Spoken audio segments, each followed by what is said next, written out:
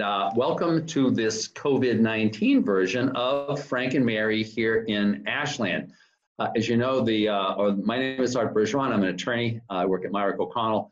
The purpose of this show, in general, is to have you, like Frank and Mary, who live here in Ashland and want to stay home and in their homes and stay here until they die. The question is always, how do we live successfully here in Ashland? But right now, in this emergency situation, you, like Frank and Mary, are kind of stuck in their house trying to figure out what's going on, worried about a bunch of different things. And so the real question is, how do you survive over the next couple of months?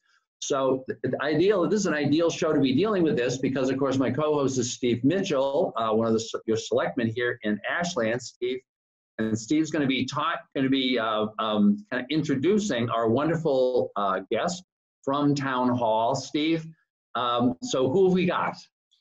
Hi, Arthur. Good to see you as always. And so I just want to send out greetings to all Ashland residents and hope everybody is safe and healthy at this point. And all I can suggest right now is to keep and stay informed. But today we've got a great guest and so integral to our processes as a town and kind of works behind the scenes and very much is just one of our superstars at Town Hall, our assistant manager, Jenn Ball. And Jenn, before we get into kind of what the town is doing relative to COVID-19, can you talk a little bit about your background at MEMA, at the Massachusetts Emergency Management Agency, and you spent a number of years there. So if you could talk a little bit, I don't know how many people actually realize that you have that background. Sure, I'd be happy to. Thanks for having me. So before I came to the town of Ashland, I previously served as the chief of staff at the Massachusetts Emergency Management Agency for about 5 years. And I also served as the senior policy advisor for Homeland Security for the state. And I worked in what's called the Executive Office of Public Safety and Security. So while I was there, we worked a number of emergencies. Many of them were, large-scale snowstorms. I was a member of the team during the marathon bombing, which we were activated for a number of days. There were 2 tornadoes. So there's sort of most of them are either natural or a natural hazard, or unfortunately we had the terrorist event. I can't believe that you have the serendipitous good fortune of having her in Ashland for all of this. That's terrific. That's great, Jeff. Well, we're lucky to have Jenn for a lot of reasons, and that's certainly that background, that experience adds so much. Of course, there's no playbook for this particular event, and so very much so much of what we're doing as communities, as town officials, as town management is just things that we intuitively feel we need to do at this point. And so I would like Jenn to kind of talk a little bit about, once it became apparent that things had to change, what happened in Town Hall, and go through the beginning and where we are today, if you would. Sure, I'd be happy to. So initially, as we started to really understand the magnitude of COVID-19, we really started to plan for how we would continue essential services that municipal governments provide. And that's a really wide range. So obviously, we've heard a lot about our first responders. They will continue to be out there. They're doing an amazing job sort of making sure our community is safe and making sure we're able to take emergency calls from anybody in the community. And they have been working around the clock in terms of making plans to make sure that our staff can stay as safe as possible. And that also includes our Department of Public Works, making sure that we have our sewer water crews that are able to respond to anything that they may need to respond to. So we started to really think about how we staff. And if we closed, initially we were sort of weighing the options. closing public buildings and what that would actually mean to our workforce. So that took several days to sort of start to think about all the processes that we have that really rely on face-to-face customer service. And so that first week, we were really trying to put together staffing plans to make sure that once the buildings were closed, we sort of had that intuitive thought, that forethought that might happen. And so we started to think about what processes we could put in place that would be least disruptive to our customer service. So right now, we're working with basically half staff in each of our buildings, making sure that there's enough space that we're keeping our staff safe while still being able to serve the public. And so really in each department, we've worked out different staffing plans that allow some members to work remotely while others are in the office, and start to work through their processes to make sure that if you have a bill, question about your bill, you're able to reach the treasurer's office. The clerk's office is obviously working through what it would mean if we have to postpone town meeting and or election. So what does that mean for their calendars? The assessor's office is working on possible abatements. We're still trying to figure out the best way for inspections to happen safely so that we don't, that we're able to support construction, which has been deemed an essential service. We have stood up a COVID hotline, which is 508-532-7900, and that's staffed during typical town hall hours. So every day between 8 and 4, and then on Fridays through 12. And so we're taking that, just trying to find a way to answer questions that people might have. Our town manager, Michael Herbert, has done an amazing job sort of trying to communicate with the community. He's been putting out newsletters with as much up-to-date information that we have. And then obviously, in terms of this being a public health emergency, we have a department that is a department of, we have a department director, Mark Oram, and we have a part-time nurse. And so we've been spending a lot of time working with Mark to create a nursing surge plan. So really, how are we going to build the capacity to make sure that we're doing the tracking and the monitoring as required? And so for the last 2 weeks or so, we've really been working on that. We're lucky to have some cooperation with the school nurses. And so Audrey LaCroix has been working with Mark and Nancy Cleary. And so that's really building our capacity to do the proper outreach.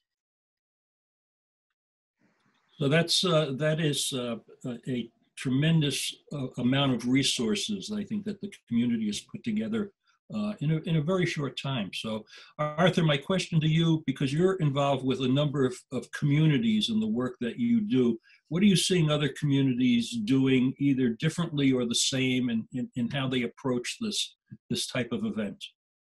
That's a great question. It's really all over the map. We've been talking on other versions of the Frank and Mary show about folks who are doing kind of this whole range of things, and also about how folks through their senior centers are dealing with all of this, because of course the audience that we're talking to, the Franks and Marys of this world, are just the most vulnerable audiences, right?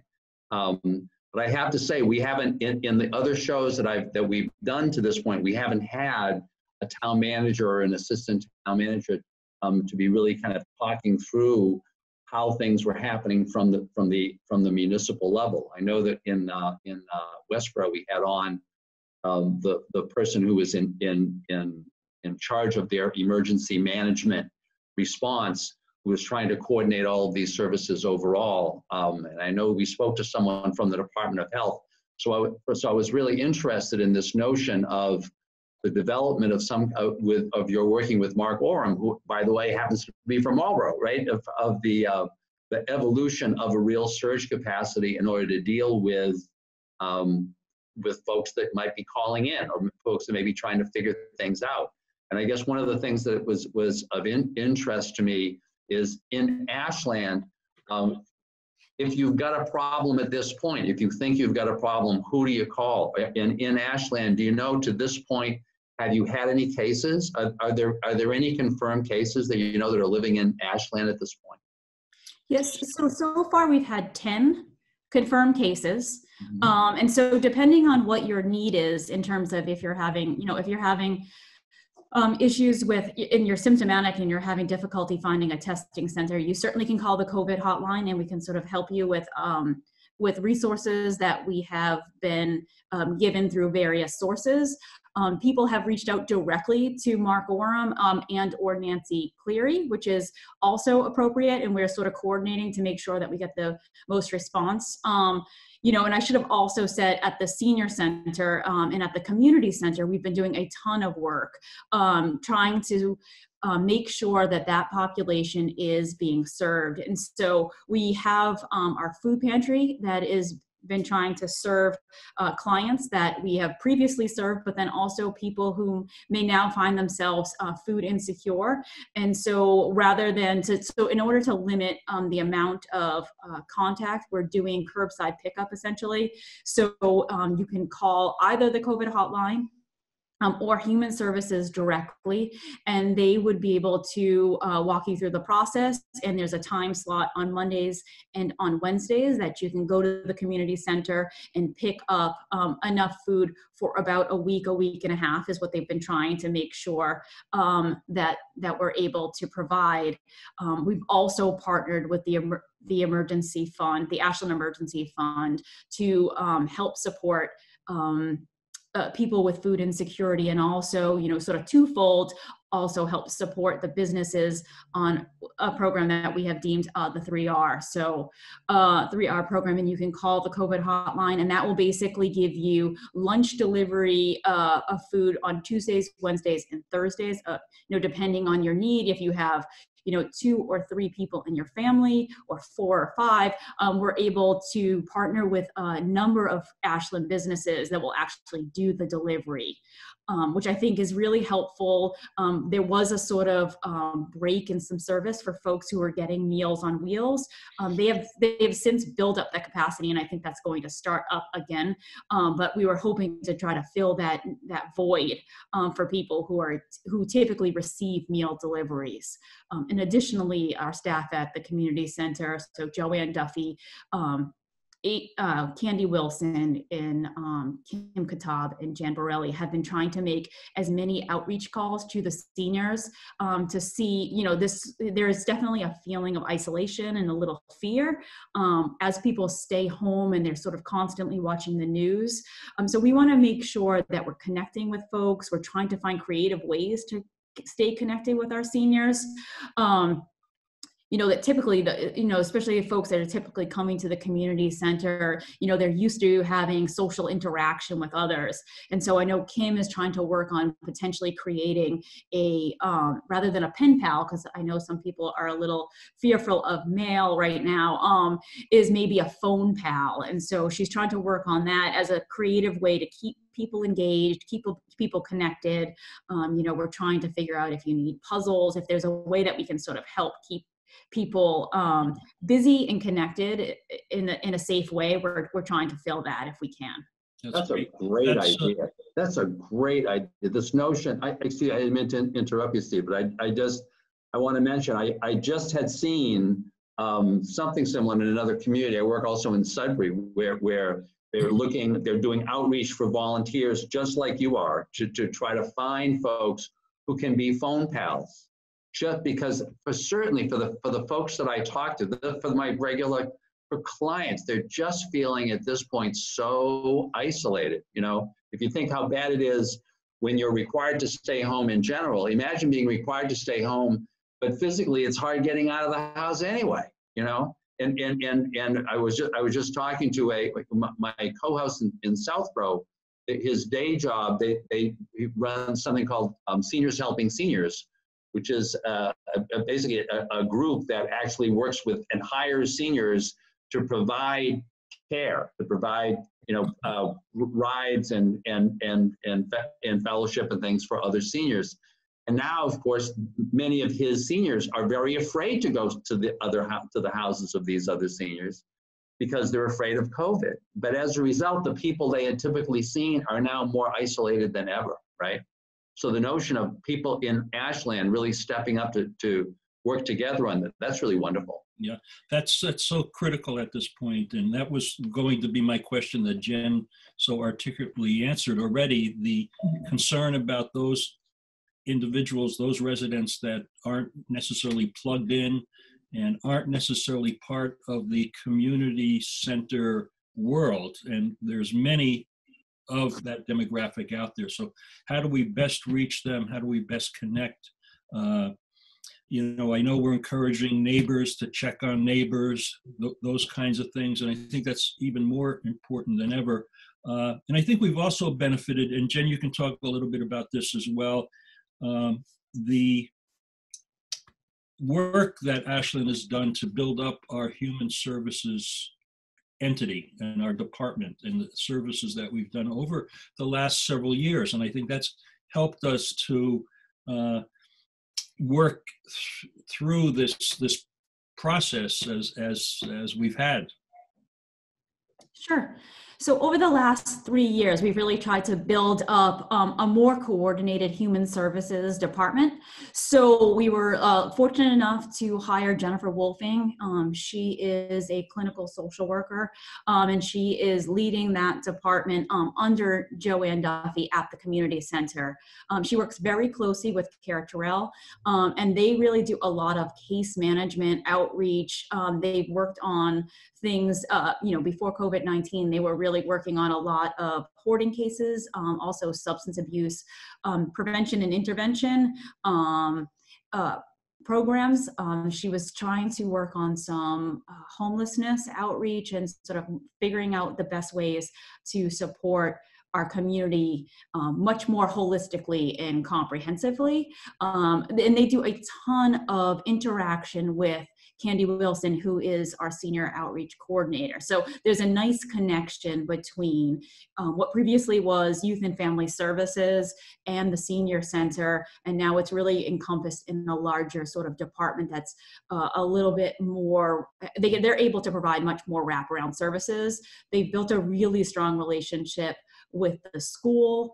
And so I think we're doing a much better job of sort of trying to reach out to all facets of the community. And I think that's really helpful in a time like this, where you're going to have families that are struggling not only with potential loss of income or finding themselves in a place where they're just a lot more fearful, or they have a lot more anxiety, but you also have people that are home now all the time, and so with that can become really complicated issues that happen in the home. And so since they were able to sort of really build up those relationships, we're able to continue to provide those sort of wraparound services. We're in constant contact with the schools. Our human services staff is in constant contact with the senior center. And so I can see that continuing no matter how long that this sort of progresses. Yeah, good. That's great. So we're taping this. It's actually March the 31st that we're taping this program. And Jen, can you give us a sense of what you're sensing relative to the COVID-19 scenario moving forward? We're all of us are watching TV. We're reading newspapers. We're getting all sorts of mixed messages from all varieties of layers of government. What's your sense as to where we're maybe heading with this in terms of time frame, in terms of, how long we will be sheltering in place, as an example? So I'm not totally clear on how long we'll shelter in place. So I think, the president has now extended it through April 30th. Our governor has extended school closures through May 4th. We, as of yesterday, had decided that we should also close public buildings through May 4th to sort of make sure that there's some consistency amongst local government, because we do realize the amount of sort of differing information we're getting from the layers of government is incredibly confusing and can cause more anxiety. And so if we're sort of thinking about what experts are saying, they're saying that this is going to be affecting us for a prolonged period of time. we may not see the actual peak in Massachusetts for a couple of weeks.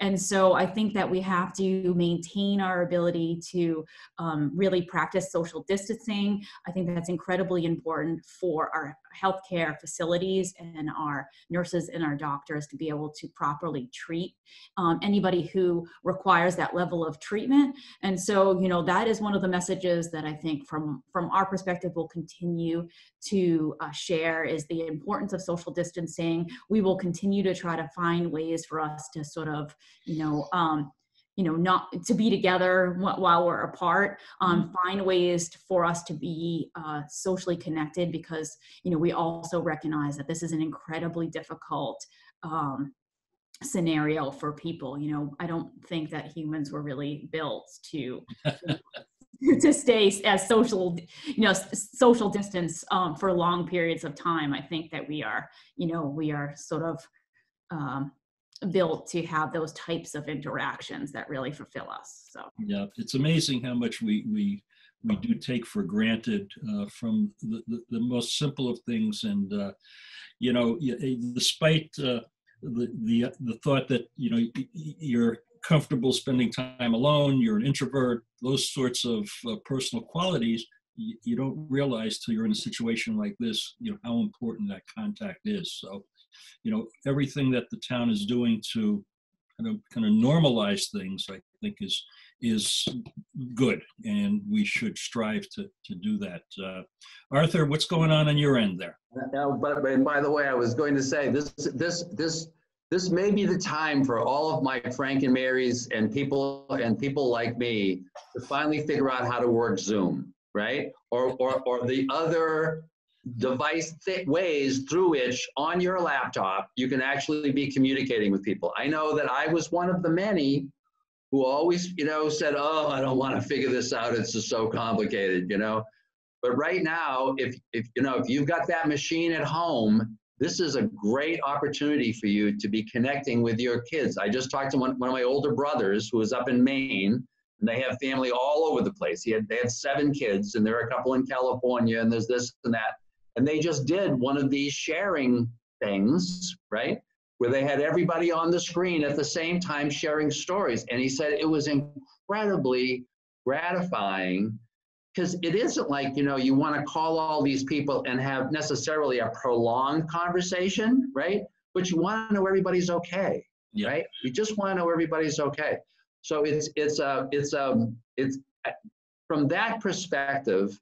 I mean, you try to look at the silver lining in all of these things and say, this is a way in which society was going to be changing, and this is changing it. This is kind of forcing those kinds of changes. Now, I was just curious though, Steve, from your perspective, before we go, how are the selectmen handling all of this? Because this has got to be a strange world here. You've got your system is based on meetings and outreach and all of this stuff. So how is that all working out for you? Well, we're still conducting meetings. We are maintaining the Ashland Select Board meets on the first and third Wednesdays of the month. And so we have this being the 31st. Our next meeting is actually tomorrow, April the 1st, and we'll be maintaining that schedule. We have modified agendas. Our agendas are focused on really the important aspects of what we need to accomplish as a community. I did want to actually segue into a little bit of a financial discussion on how some of the actions that the select board and town manager are doing to kind of ease the financial component here on residents. So we're looking at, I know the state is looking at extending the personal income tax through July. We're looking potentially at extending our property tax, our excise taxes, our those sorts of things, waiving of fees potentially. So we're looking at a number of those components that I think will impact and help smooth things out for the senior population. Jen, can you talk to that a little bit? I can, sure. So we are in the process of extending some of those deadlines. As that becomes available, we will be putting that information on our website if you're able to access ashlandmass.com. And if you go up to the top, there's an alert button that says coronavirus information, and we have a really informative page there. So as new information becomes available and as we sort of change our processes to allow for better services, all of that information will be posted there. Michael also sends out a newsletter, and so people can subscribe from that page as well, because I would assume that as we're continuously reviewing the financial impact on both our townspeople, but then also on the municipal government budgets. And so we are trying to figure that out as we move along, and we expect those things to evolve. And that's one way that you can sort of get that information in a timely way. We've also been really lucky to work with WACA, and there, for folks who don't have access to the computer or the internet, we want to make sure that we're also informing them. And so WACA has graciously offered to put periodic updates. So as we provide information, they'll be able to put it up on throughout their programming, so that we can try to catch folks who may use this as their main source of local information and news. That is such a great point, Jen. I'm glad you brought it up. Just, I think this whole situation has underscored the importance of community cable access and what it means to be able to get information out to people, particularly those that may not be plugged in computer-wise, but do watch select board meetings on cable or whatever it might be, the various shows. So, I think we owe a tremendous gratitude to WACA for everything that they've done to implement our ability to host meetings and to communicate. And Steve, I'm really glad that you had suggested this. We've been really trying to refocus this particular show, the Frank and Mary show, during this time on these kinds of issues, so that we can be trying to the greatest extent possible to be really providing fairly regular, up-to-date information, because we know this is going to pass. This too will pass, right?